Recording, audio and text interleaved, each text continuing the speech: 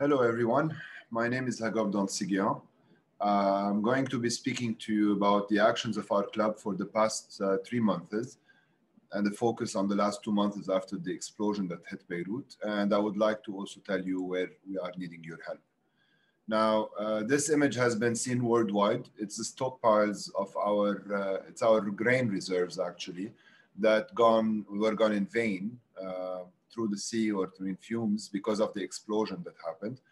This explosion was the world's third largest explosion in inhabited areas, and it was the result of 2,700 tons of ammonium nitrate that were carried on the ship, the MV Roses. The true story is still unknown to us, and the explosion was ignited by God knows what, but what it did is a huge disaster in Beirut, and we know what it did. The doors and windows were blown away in a radius of 15 miles. The destruction of 30 years of war happened in a few seconds in the blast area. The explosion was so strong that my cousins called me that night from Cyprus asking me what was happening in Beirut because they had felt it all the way 215 kilometers away from us on the Cyprus island. And yeah, this was the result of the destruction. Now, our club has been extremely active. We started a food support program in the previous year, and it's an ongoing project. It's there to help us fight hunger. We also believe in education. Education is a must. Private schools in Lebanon are struggling to provide a high quality level of education. And then on August 4th, when the explosion happened, we started a disaster response fund to help the population on the ground, either through building houses or providing them with supplies and so on. We've been active a lot on health, with hospitals issuing global grants for the medical equipment and their medical needs. All of this is done in transparency and traceability through digital platforms. So the food box program was started in October 2019. We started it because more than 55% of the Lebanese population was below poverty line. That number has been rising up and up due to the social instabilities and economical meltdown. According to the UN, we're expecting 65% of population below poverty line by the end of this year. We have met lovely people on the streets. We have been to beautiful houses and met beautiful souls. Our project is all around Lebanon. It is in cooperation of all the clubs, all of them in Lebanon. It is in very high cooperation with the Rotary actors, whom I salute very much for their dedication and unstoppable will to help. And we have 40 NGOs, more than 40 NGOs that are enrolled in this project with us. All Rotarians are on the ground whenever it's needed. And trust me, since the October 4th, it was very much needed. Now, in the food box program, we've spent $100,000. We've provided supplies for roughly 80,000 meals just during the month of September.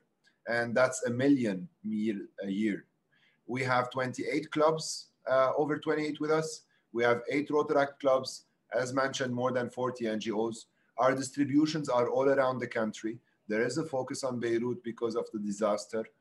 And well, on the disaster response fund, we have started, first of all, distributing cooking stoves, portable cooking stoves, mattresses, beds and sheets, battery-powered lamps, because you need to understand that many people who had their houses completely destroyed refused to leave because whatever was assets they had in the house, they had to protect them from theft. So this is why we're helping those people. There is an estimated budget of $5 billion of property damages. 200 people died, and 3 are still missing, by the way, and more than 6,500 people were injured in this explosion. So we're taking action. We have issued partnerships with NGOs that are on the ground and that are taking care of the rehabilitation. We have a target of $45,000 a month. That's 30 houses a month for the average ticket of $1,500 per house. We've already completed 30 houses, and we need your help in raising funds in order to come up with this problem, knowing that we have, as we mentioned earlier, the $5 billion dollars of property losses we will need to eventually, this country will need to build up. Our methods of work are very simple. The NGOs who are registered with us submit their files.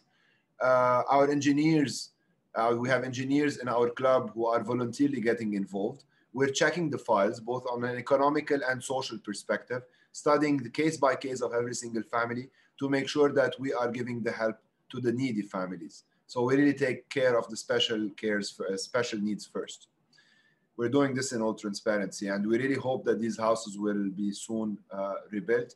This is a very old house. It's a 100 years old plus house, and though it stood for centuries in Lebanon, it was gone now just in a few seconds because of the blast. On a population level, we focused a lot on the mother. So we thought about diapers and milks for their babies and their comfort through mattresses and blankets and pillows and cooking stoves and battery power lamps. So on the diapers and milk for babies, we have a budget of $7,000 a month. On a battery power lamps and other accessories, we have $5,000 of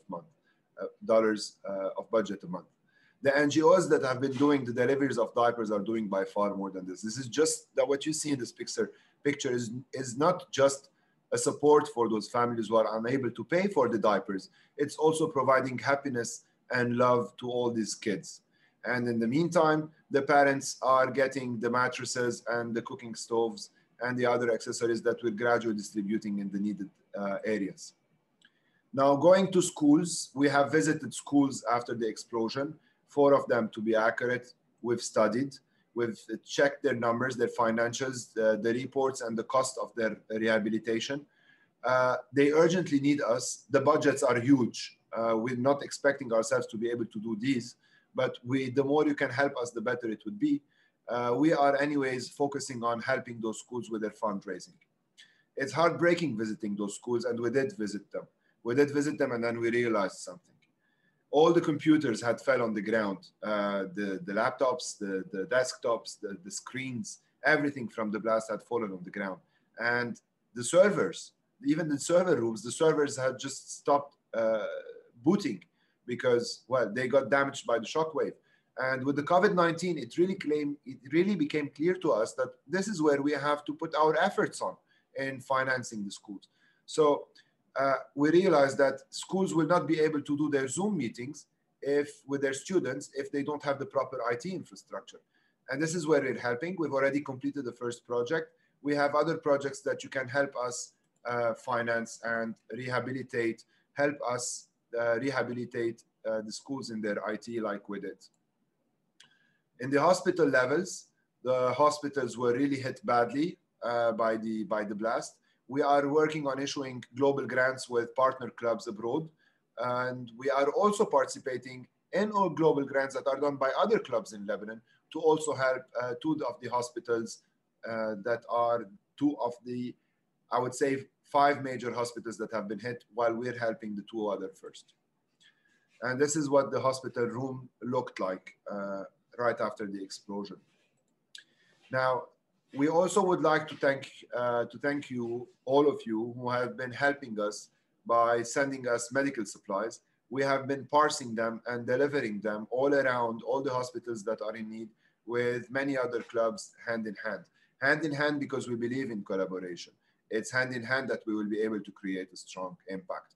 We are cooperating with the NGOs, providing them whatever assistance we can do in order to let them do their work in a smoother and faster way.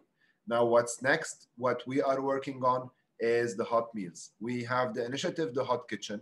The concept is very simple. We had a World Central Kitchen that came to Lebanon, stayed here for a month, and was delivering up to 10,000 hot meals a day. Now, they left. There is a huge need. There is a big chunk of the population, specifically in the affected areas, that are unable to cook from themselves. So we have to help them. It's a project that will be running on 3 months. Our target is to reach 10% of the total needs. That would be 1,000 meals a day. Last week, we did 100 meals a day. This week, we're doing 300 meals a day. And as mentioned, we are aiming at this $30,000 a month budget that you can help us by contributing or helping us in our fundraising. We're doing this in collaboration with Sawa Blessed, which is the NGO that was initially helping the World Central Kitchen. And this is done in cooperation with Chef Aline Kamakian. Aline is a very dear friend, and she wrote the following on her Instagram, which I think is worth reading.